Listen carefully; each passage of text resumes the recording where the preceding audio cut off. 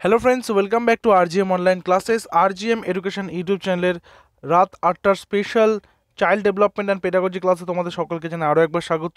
আজকে আমরা আরও একটি সেন্ট্রাল টেট পরীক্ষার প্রশ্নপত্রকে আলোচনা করব সম্পূর্ণ বাংলায়।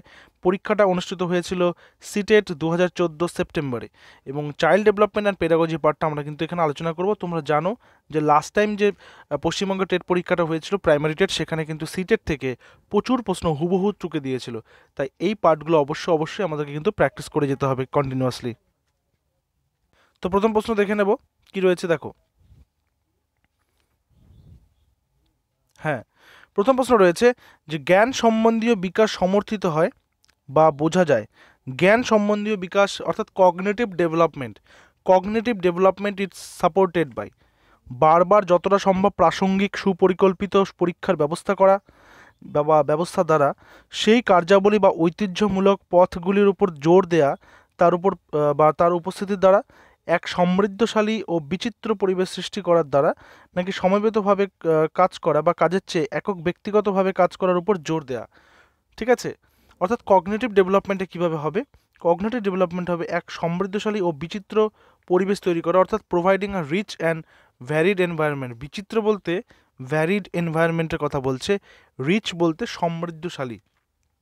ঠিক আছে, তারপর মানব বিকাশের ধরনটি হচ্ছে কেমন? প্রশ্ন নম্বর 2, মানব বিকাশের ধরনটি কেমন? পরিমাণগত বিকাশ, গুণগত বিকাশ, কিছু পর্যায় পর্যন্ত অপরিমাণযোগ্য, নাকি 1 ও 2 উভয়ই? মানব বিকাশের ধরনটা কেমন হয়? অর্থাৎ হিউম্যান ডেভেলপমেন্ট ইজ ড্যাশ। দেখো, হিউম্যান ডেভেলপমেন্ট সবসময় কিন্তু কি হবে, দেখো, কোয়ান্টিটেটিভও হবে, কোয়ালিটেটিভও হবে, অর্থাৎ পরিমাণগত হবে আবার গুণগত হবে। সো অপশন নাম্বার ডি আমার এখানে হয়ে যাচ্ছে সঠিক উত্তর, 1 ও 2, মানে পরিমাণগত এবং গুণগত, কোয়ান্টিটেটিভ অ্যান্ড কোয়ালিটেটিভ। ঠিক আছে, নেক্সট নাম্বার 3তে চলে আসবো।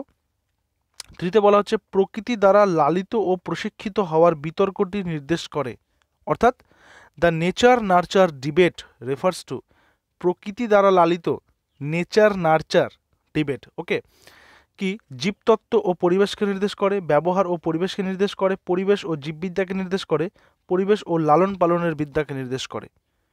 সঠিক উত্তর কি হবে?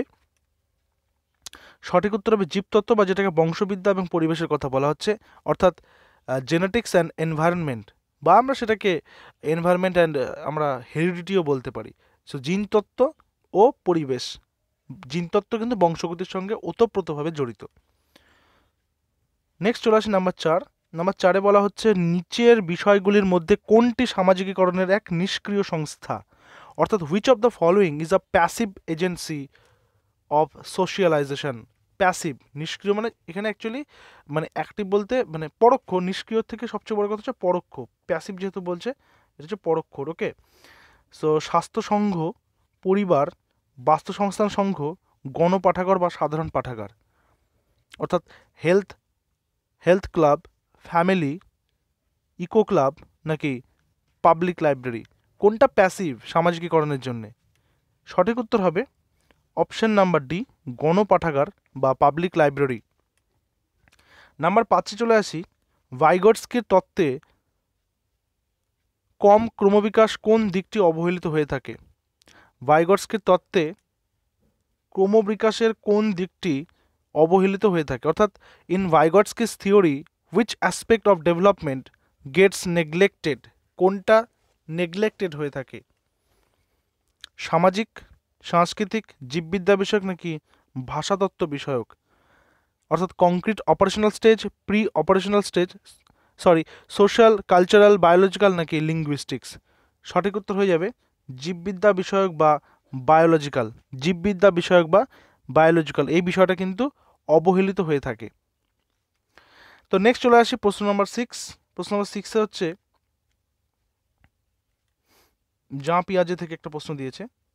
হ্যাঁ, শিশুরা যখন তাদের চোখ, কান ও হাতের ব্যবহার করে চিন্তা করে, তখন নিচের পর্যায়গুলির মধ্যে কোনটির সঙ্গে জড়িত? Which of the following stages R involved when infants think with their eyes, years and hands? এটা কি বস্তুগত প্রয়োগ সংক্রান্ত পর্যায়, মানে কংক্রিট অপারেশনাল স্টেজ, প্রাক প্রথাগত পর্যায় বা প্রি অপারেশনাল স্টেজ, সংবেদনশীল গতি সংক্রান্ত পর্যায় বা সেন্সরি মোটর স্টেজ, নাকি নিয়মানুগ প্রয়োগ পর্যায় যাকে বলা হচ্ছে ফর্মাল অপারেশনাল স্টেজ? তো এই প্রশ্ন সঠিক উত্তর হয়ে যাবে সংবেদনশীল গতি সংক্রান্ত পর্যায় বা যেটাকে বলি আমরা sensory motor stage, option number C. Number সেভেনে বলা হয়েছে ক্লাসের একটি পিকনিকের আয়োজনের করার ব্যাপারে রিয়া ঋষভের সঙ্গে একমত হতে পারল না। Riya does not agree with Rishabh about setting up a class picnic. Riya মনে করে বেশি সংখ্যক মানুষের পক্ষে উপযোগী হওয়ার জন্য আইন সংশোধন করা যেতে পারে। পিয়াজে এর মতে এই ধরনের বিশিষ্ট মতপার্থক্য যা নির্দেশ করে থাকে তা হলো একজাতীয় নৈতিকতাকে, জ্ঞান সম্বন্ধীয় অপরিপক্বকে, প্রতিক্রিয়াকে, সহযোগিতার নৈতিকতাকে। সঠিক উত্তর কী হবে? সঠিক উত্তর হবে অপশন নাম্বার ডি, সহযোগিতার নৈতিকতাকে, বা যেটাকে বলা হয় morality of cooperation. Next number 8। Number 8-এ বলা হয়েছে নিচের বিষয়গুলির মধ্যে কোনটি স্টার্নবার্গের ট্রায়ার্কিক ইন্টেলিজেন্স তত্ত্বের উপর নির্ভরশীল বা তত্ত্বের একটি রূপ। স্টার্নবার্গের যে ট্রায়ার্কিক বা যেটাকে আমরা বলে থাকি যে ত্রিমাত্রিক তত্ত্ব বুদ্ধির, ঠিক আছে, সেটা কি প্রায়োগিক বুদ্ধিমত্তা, নিরীক্ষামূলক বুদ্ধিমত্তা, উদ্ভাবন দক্ষতা বুদ্ধিমত্তা, নাকি গাণিতিক বুদ্ধিমত্তা? সঠিক উত্তর কী হবে? সঠিক উত্তর হবে প্রায়োগিক বুদ্ধিমত্তা বা যেটাকে বলা হচ্ছে প্র্যাকটিক্যাল ইন্টেলিজেন্স, যেটা প্রয়োগের মাধ্যমে আসে, ঠিক আছে। নাম্বার 9। নাম্বার 9-এ বলা হচ্ছে কে প্রথম বুদ্ধি পরীক্ষার উন্নতি সাধন করেছিলেন? কে প্রথম বুদ্ধি পরীক্ষার উন্নতি সাধন করেছিলেন? ডেভিড ওয়েচলার, আলফ্রেড বিনে, চার্লস এডওয়ার্ড স্পিয়ারম্যান, নাকি রবার্ট স্টার্নবার্গ? দেখো স্টার্নবার্গ তো দেখলাম আমরা কি করেছিলেন, তিনি ট্রায়ার্কিক করেছেন, তাই না? তিনি ট্রায়ার্কিক থিওরিটা করেছেন। স্পিয়ারম্যানের কাজ কি, তিনি কি করেছেন? তিনি দ্বি উপাদান তত্ত্ব করেছেন, বুদ্ধির দ্বি উপাদান তত্ত্ব। আলোচনা করবো এগুলো, আমাদের অলরেডি আলোচনা হয়েছে, আবারও করব, তাতে কোনো সমস্যা নেই আমাদের। আচ্ছা, ডেভিড ওয়েসলারের কাজ হচ্ছে তিনি কি করেছেন? তিনি হচ্ছেন ইন্টেলিজেন্স স্কেল নির্মাণ করেছেন, ঠিক আছে, বুদ্ধির স্কেল। আর এই প্রশ্ন সঠিক উত্তর হয়ে যাবে আলফ্রেড বিনে, অপশন নাম্বার বি। অর্থাৎ যদি প্রশ্ন আসে হু developed the first intelligent test, প্রথম উন্নতি সাধন পরীক্ষা বা ইন্টেলিজেন্ট টেস্ট কে করেছেন? তিনি হচ্ছেন আলফ্রেড বিনে। নেক্সট চলে আসবো নাম্বার 10, ধ্বনিগত সচেতনতা বা প্রতিফলন করে। ধ্বনিগত অর্থাৎ ফোনোলজিক্যাল অ্যাওয়ারনেস। আমরা আগের ক্লাসে ফোনেটিক্স, মরফিমস ইত্যাদি নিয়ে আলোচনা করেছি। তো phonological awareness refers to the ability to, কিসের এবিলিটিকে রেফার করে? শব্দ কাঠামো এবং তার সুদক্ষ ব্যবহার, অনর্গল সঠিকভাবে কথা বলার সামর্থ্য, জানা বোঝা এবং লেখার সামর্থ্য, ব্যাকরণের নিয়ম নির্দেশগুলি বা নিয়মগুলিকে পারদর্শিতার সামর্থ্য। সঠিক উত্তর হবে অপশন নাম্বার বি, অনর্গল সঠিকভাবে কথা বলা। দেখো ফোনেটিক্স, ফোনোলজি, ফোনিমস এগুলো আসবে, তার মানে বুঝতে হবে এগুলো হচ্ছে কথা বলার সঙ্গে জড়িত, ঠিক আছে, এগুলো হচ্ছে মুখের কথা বলা, উচ্চারণ ইত্যাদির সঙ্গে জড়িত। সো অপশন নাম্বার বি হচ্ছে আমার এখানে সঠিক উত্তর। নেক্সট চলে আসবো প্রশ্ন নাম্বার 11-তে। শ্রেণীকক্ষে লিঙ্গ বৈষম্য, জেন্ডার ডিসক্রিমিনেশন যেটা রয়েছে, লিঙ্গ বৈষম্য ছাত্রছাত্রীদের কাজ করার প্রভাবিত করে না। ছাত্রছাত্রীদের কাজ করায় কর্মপ্রচেষ্টা বা খারাপভাবে কাজ করার দিকে চালিত করতে পারে। ছাত্রদের বেশি কাজ করার চেষ্টা নিয়ে যেতে পারে। শিক্ষকগণ তাদের সহকর্মী শিক্ষিকাগণের তুলনায় বেশি করেন। সঠিক উত্তর কী হবে? সঠিক উত্তর হবে অপশন নাম্বার বি, ছাত্রছাত্রীদের কাজ করার প্রচেষ্টা বা খারাপভাবে তাদেরকে চালিত করতে পারে বা may lead to diminished effort or performance of the students, ঠিক আছে। জেন্ডার ডিসক্রিমিনেশন থেকে প্রশ্ন প্রত্যেকবারই আসছে, বিভিন্ন উদাহরণের মাধ্যমে আসে, সরাসরি প্রশ্ন আসে, তো একটু দেখে নিতে হবে। নিচের বিষয়গুলির মধ্যে কোনটি শিক্ষা গ্রহণের বিশেষ রীতির উদাহরণ? দৃশ্যের মাধ্যমে শিক্ষা, বৃদ্ধির মাধ্যমে শিক্ষা, তথ্যের উপর ভিত্তি করে শিক্ষা, নাকি স্পর্শ সংজ্ঞা শিক্ষা? সঠিক উত্তর কী হবে? বলছে নিচের বিষয়গুলির মধ্যে কোনটি শিক্ষা গ্রহণের বিশেষ রীতির উদাহরণ বা which of the following is an example of learning style? সঠিক উত্তর হবে দৃশ্যের মাধ্যমে শিক্ষা বা ভিজুয়াল, ঠিক আছে। বাকি যেগুলো রয়েছে ফ্যাকচুয়াল, অ্যাকিউরাল, ট্যাকচুয়াল, তার মধ্যে থেকে ভিজুয়াল যেটা আছে সেটা হচ্ছে এই মুহূর্তে সব থেকে বড় একটা উদাহরণ দেওয়া যেতে পারে। এবং এই যে ইউটিউবে যে ক্লাস হয় বা বিভিন্ন টেলিভিশন বা বিভিন্ন ভিডিও ক্লাস, এগুলো সবই কিন্তু এই ভিজুয়ালেরই অন্তর্গত। বিভিন্ন স্মার্ট ক্লাসরুমের মধ্যে প্রজেক্টর লাগানো, সেখানে ক্লাস করানো, এগুলো কিন্তু তার একটা উদাহরণ হতে পারে।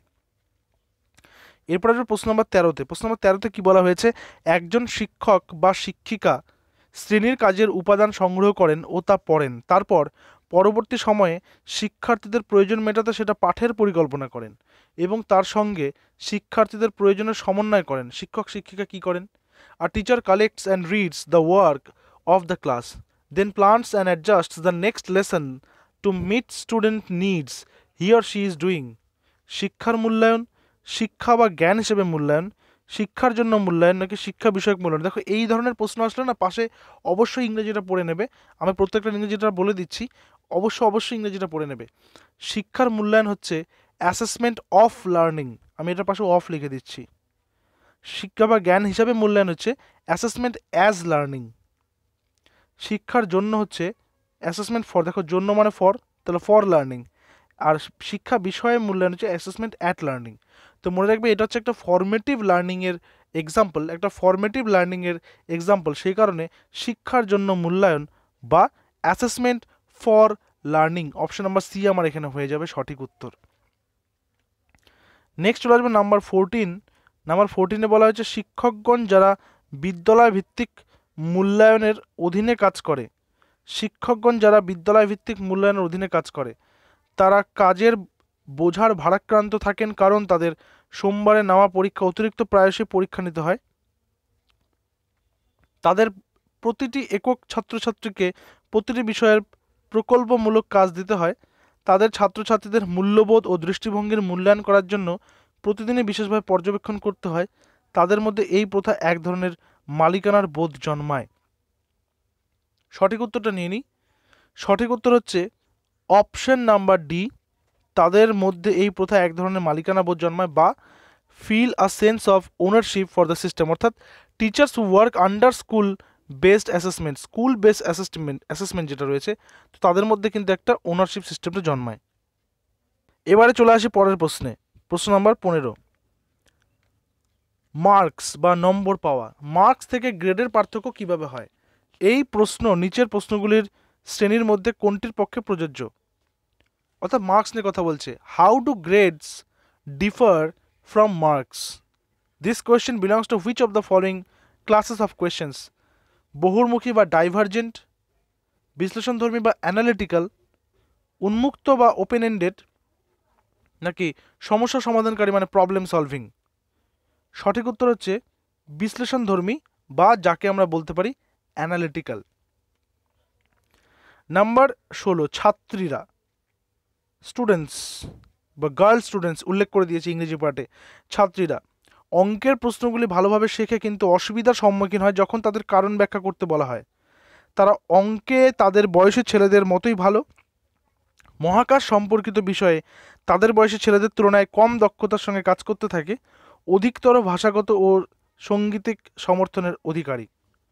সঠিক উত্তর, তারা অঙ্কে তাদের সমবয়সী ছেলেদের মতোই ভালো। দেখো এখানে কিন্তু এই যে ইকুয়ালিটি, জেন্ডার ইকুয়ালিটির একটা বার্তা দেওয়া হলো, বাকি প্রত্যেকটাতে কিন্তু একটা ইমব্যালেন্স রয়েছে। ওকে, সো অপশন নাম্বার বি এখানে আমার সঠিক উত্তর হয়ে যাচ্ছে। নাম্বার 17, নাম্বার 17-তে রয়েছে শব্দের বা শব্দে বর্ণের পর্যায়গুলি বা পর্যায়গুলিকে পুনরায় স্মরণ করা এবং দৃশ্যগত স্মৃতিকে বারবার হারানো এই অসুবিধা যার সঙ্গে জড়িত থাকে। Difficulty in recalling sequence of letters. Sequence of letters মানে কি? কোনো একটা বানানকে মনে রাখা। In words and frequent loss of visual memory in associated with which, যেটাকে বলা হয় যে রোগ বা কোন রোগ বা which problem of learning? Dyslexia, dyscalculia, dysgraphia, dyspraxia. ডিসপ্রাক্সিয়াটা আমরা আগের ক্লাসে আলোচনা করেছি, তোমরা জানো। ডিসপ্রাক্সিয়া থেকে ধরছি। ডিসপ্রাক্সিয়া মানে হচ্ছে যেটাকে বলা হয় ডেভেলপমেন্ট কোঅর্ডিনেট ডিসঅর্ডার, বা যেটাকে আমি বলেছিলাম ডিসিডি আছে কিনা দেখবে, ডিসিডি ডেভেলপমেন্ট কোঅর্ডিনেট ডিসঅর্ডার। আচ্ছা, ডিসক্যালকুলিয়া হচ্ছে ডিফিকাল্টি ইন বা ট্রাভেলিং ইন সলভিং ম্যাথমেটিক্স। ক্যালকুলিয়া থেকে মনে রাখবে ক্যালকুলেশন। ওকে। ডিসগ্রাফিয়া, ডিসগ্রাফিয়া হচ্ছে trouble in writing. Trouble in writing মানে লিখতে সমস্যা, আর ডিসলেক্সিয়া হচ্ছে লেখাপড়ার সমস্যা, পড়াশোনার সমস্যা, মনে রাখার সমস্যা ইত্যাদি। তো learning disability, dyslexia, option number A এখানে হয়ে যাচ্ছে সঠিক উত্তর। পরের প্রশ্নে চলে আসি, সকলের জন্য বিদ্যালয়ে এবং সকলের জন্য শিক্ষা, সকলের জন্য বিদ্যালয় এবং সকলের জন্য শিক্ষা, সর্বশিক্ষা অভিযান তো আমরা প্রত্যেকে পড়েছি জানি। নিচের বিষয়গুলির মধ্যে কোনটির পরিচয়পত্র হতে পারে? সংযোগশীল বা প্রবণ শিক্ষা, অন্তর্ভুক্তিকরণ শিক্ষা, সহযোগিতামূলক শিক্ষা, স্বাতন্ত্র্যধর্মী শিক্ষা। তো সঠিক উত্তর কোনটা হবে? এই প্রশ্নের সঠিক উত্তর হবে ইনক্লুসিভ এডুকেশন বা অন্তর্ভুক্তিমূলক শিক্ষা, অপশন নাম্বার বি হয়ে যাবে সঠিক উত্তর। নাম্বার 19-এ আসবো, সাবলীলতা, বিস্তৃতিকরণ, মৌলিকতা ও নমনীয়তা প্রভৃতি গুণগুলি জড়িত আছে প্রকৃতি দত্ত ক্ষমতার সঙ্গে, প্রতিভার সঙ্গে, বহু বিচিত্র চিন্তনের সঙ্গে, গতিবেগ বৃদ্ধির সঙ্গে। সঠিক উত্তর নিয়ে নিই। সঠিক উত্তর হবে অপশন নাম্বারে প্রকৃতি প্রদত্ত বা প্রকৃতি দত্ত, এটা একসাথে থাকলে হতে পারে ক্ষমতার সঙ্গে, বা যেটাকে বলা হচ্ছে গিফটেডনেস, তাই না? আমরা তো গিফটেড চাইল্ড পড়েছি, গিফটেড চাইল্ড আমরা পড়েছি, তো গিফটেডনেসের কথা বলা হচ্ছে। নেক্সটে আসি নাম্বার 20। নাম্বার 20-তে বলা হচ্ছে প্রকৃতি প্রদত্ত ক্ষমতা সম্পন্ন ছাত্রছাত্রীদের বলা যেতে পারে, কি বলা যেতে পারে? বেশি সময় ব্যয় করতে সেই সব প্রশ্ন নিয়ে যেগুলি স্মরণ সংক্রান্ত, বোধ সংক্রান্ত, সৃষ্টি সংক্রান্ত, বিশ্লেষণ সংক্রান্ত, মানে যেগুলো কি রিমেম্বারিং, আন্ডারস্ট্যান্ডিং, ক্রিয়েটিং, অ্যানালাইজিং। বিশেষ করে যারা গিফটেড স্টুডেন্ট রয়েছে তাদেরকে সবসময় মনে রাখতে হবে তারা যেন কোনো কিছু ওই প্রোডাক্টিভ কাজে নিজেদেরকে ব্যস্ত রাখে, অর্থাৎ কোনো কিছু সৃষ্টি করবে, কোনো কিছু ক্রিয়েট করবে। সো অপশন নাম্বার সি এখানে আমার হয়ে যাবে সঠিক উত্তর। নাম্বার 21। নাম্বার 21 হচ্ছে অঙ্ক শেখার অক্ষমতাকে নিচের কোন পরীক্ষা দ্বারা সবচেয়ে ভালোভাবে যাচাই করা যায়? দেখো, অঙ্ক করার অক্ষমতা আমরা জানলাম ডিসক্যালকুলিয়া। এবার এখানে বলেছে অঙ্ক শেখার অক্ষমতাকে, learning disabilities in mathematics can be assessed most appropriately by which of the following tastes. অর্জিত কুশলতার পরীক্ষা, মানে যাকে আমরা বলে থাকি অ্যাপটিটিউড টেস্ট, অক্ষমতা নির্ণয় পরীক্ষার সংক্রান্ত পরীক্ষা, বা যেটাকে বলা হয় ডায়াগনস্টিক টেস্ট, অর্জিত গুণের প্রকৃতির বিচার সংক্রান্ত পরীক্ষা, বা যাকে বলা হয় স্ক্রিনিং টেস্ট, নাকি কৃতিত্বপূর্ণ কাজ সংক্রান্ত পরীক্ষা, বা যাকে বলা হয় অ্যাচিভমেন্ট টেস্ট। সঠিক উত্তরটা নিয়ে নিই। সঠিক উত্তর হয়ে যাবে অপশন নাম্বার বি, অক্ষমতা নির্ণয় সংক্রান্ত পরীক্ষা, বা যাকে বলা হচ্ছে ডায়াগনস্টিক টেস্ট। পরের নাম্বারটা অনেকটা কাছাকাছি রয়েছে, ধারণা মানচিত্রগুলি সাধারণত নতুন নতুন ধারণার বোধ বাড়িয়ে দেয়। ধারণা মানচিত্র বা যেটাকে বলে concept maps R most likely to increase understanding of new concepts by, দুই বিষয়ের ক্ষেত্রের মধ্যে জ্ঞানের আদান প্রদান করে, বিশিষ্ট বিষয়গুলির উপর মনোযোগ স্থাপন করে, পড়াশোনার শিক্ষা বা অধ্যয়ন সংক্রান্ত বিষয়ের উপর প্রাধান্য দিয়ে, নাকি যুক্তিসঙ্গতভাবে তথ্য বিন্যস্ত করার ক্ষমতা বৃদ্ধি করে। সঠিক উত্তরটা কী হবে? সঠিক উত্তর হবে অপশন নাম্বার ডি, যুক্তিসঙ্গতভাবে তথ্য বিন্যস্ত করার ক্ষমতা বৃদ্ধি করে, বা যাকে আমরা বলে থাকি increasing ability to organise information logically. Number 23, Bengali question has to B inserted. Bengali question insert করতেই হবে, কেন? খেলাধুলা করা বিশেষত প্রয়োজন এবং স্কুলের তার অগ্রাধিকার দেওয়া উচিত। মডেলিং করা বাচ্চাদের শিক্ষার এক প্রধান বিষয়, এটা সমাধান করতে না পারে এমন সংকট কোনো শিশুর ক্ষতি করতে পারে। জ্ঞানাত্মক বিকাশ সামাজিক বিকাশের উপর নির্ভরশীল করে বা নির্ভরশীল নয়। সঠিক উত্তর হবে অপশন নাম্বার বি, মডেলিং করা বাচ্চাদের শিক্ষার এক প্রধান, অর্থাৎ modelling is a principal way for children to learn. ঠিক আছে, অর্থাৎ তো এই পার্টটা কিন্তু মানে করতেই হবে, অর্থাৎ আমরা যদি এইভাবে বলতে পারি যে according to the theory of social learning of Albert Bandura, তাহলে এক্ষেত্রে কিন্তু modelling is a principal way for children to learn, অর্থাৎ মডেলিং করা এটা কিন্তু একটা বিশেষ কারণ হতে পারে। নাম্বার 24 রয়েছে নিম্নগামী বা অবরোহী যুক্তি বিচার পদ্ধতি হয়। নিম্নগামী বা অবরোহী যুক্তি বিচার পদ্ধতি হয় সাধারণ থেকে বিশেষ যাওয়া, বিশেষ থেকে সাধারণে আসা, জ্ঞানের সক্রিয় গঠন ও পুনর্গঠন পদ্ধতি, অনুসন্ধান শিক্ষা ও হিউরিস্টিক্স বিষয়ক পদ্ধতি, বা যেটাকে কি বলা হয়ে থাকে। তো সঠিক উত্তরটা আমরা নিয়ে নেব। এই প্রশ্নের সঠিক উত্তর হবে অপশন নাম্বার এ, সাধারণ থেকে বিশেষের দিকে যাওয়া, অর্থাৎ নিম্নগামী বা অবরোহী মানে হচ্ছে ডিডাকটিভ, আমরা ইন্ডাকটিভ বা ডিডাকটিভ দুটাই করেছি। তো ডিডাকটিভের ক্ষেত্রে সাধারণ থেকে বিশেষের দিকে যাবে, অর্থাৎ reasoning from general to the particular. Next number 25। Number 25-এ কী বলা হয়েছে দেখো, হ্যাঁ 25-এ বলা হয়েছে যখন শিশুরা একটি ধারণা বা বিষয়কে শেখে এবং সেটি ব্যবহার করে, তাদের করা এই কাজের বা ওই কাজের অনুশীলনে তাদের ভুল কমাতে সাহায্য করে। এই তত্ত্ব দিয়েছেন কে? থর্নডাইক, যা পিয়াজে, জেবি ওয়াটসন নাকি লেভ ভাইগটস্কি? সঠিক উত্তর কী হবে? সঠিক উত্তর হবে option number A, Thorndike. Next চলে আসছি পরের নাম্বার, প্রশ্ন নাম্বার 26। প্রশ্ন নাম্বার 26-এ রয়েছে নিচের দক্ষতাগুলির মধ্যে আবেগপ্রবণ বুদ্ধিমত্তার সঙ্গে জড়িত কোনটি? আবেগপ্রবণ বা যেটাকে বলা হচ্ছে which of the following skills is associated with emotional intelligence? মুখস্থ করার দক্ষতা, সঞ্চালক পদ্ধতিগত দক্ষতা, সম্মুখীন হওয়ার দক্ষতা নাকি সহানুভূতির দক্ষতা? অর্থাৎ memorising, motor processing, number C হচ্ছে এনভিস্যাগিং নাকি নাম্বার ডি এমপ্যাথাইজিং? সঠিক উত্তর হচ্ছে অপশন নাম্বার ডি, সহানুভূতির দক্ষতা বা এমপ্যাথাইজিং। নেক্সট আসবো নাম্বার 27। নাম্বার 27-এ বলা হচ্ছে যে ভিতরের শক্তি বা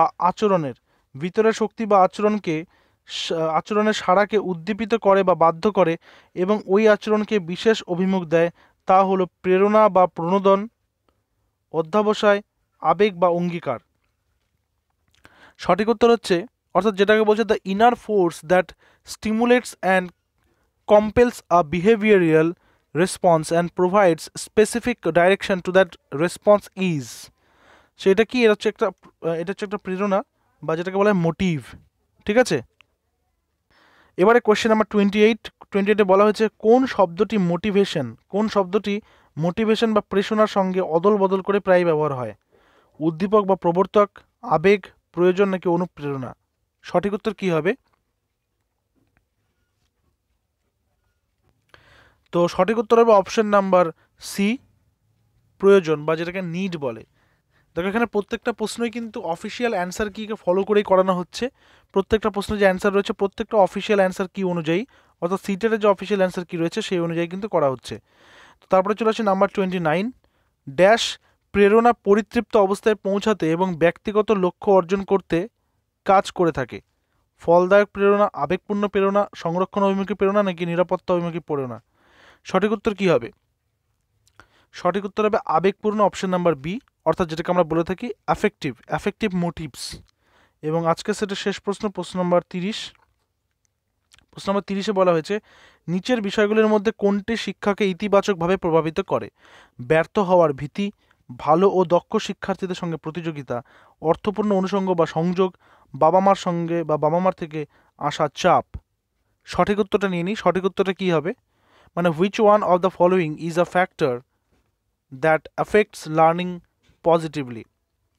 তো সঠিক উত্তর হয়ে যাচ্ছে অপশন নাম্বার সি, অর্থপূর্ণ অনুষঙ্গ বা সংযোগ, যাকে বলা হচ্ছে meaningful association. So out of 30 কতগুলো স্কোর তোমরা করতে পারলে জানিও। আমরা অলরেডি কিন্তু অনেকগুলো সেট করে নিয়েছি সিটেটের, আরও বেশ কয়েকটা সিট রয়েছে, মানে সেট বাকি রয়েছে। তোমরা আমাদের এখানে কিন্তু পেয়ে যাবে, প্লেলিস্ট পেয়ে যাবে আলাদা করে, সিটেটের জন্য করা হয়েছে, আমাদের প্লেলিস্ট সেকশনে গেলে পেয়ে যাবে। সেখানে পরপর প্রত্যেকটা পার্টি সাজানো রয়েছে। ক্লাসেসগুলো করো, তোমাদের আপকামিং এক্সামের জন্য আশা করি হেল্পফুল হবে। দেখা হচ্ছে আবার পরবর্তী ক্লাসে। Till then stay connected with RGM education YouTube channel. Thank you very much.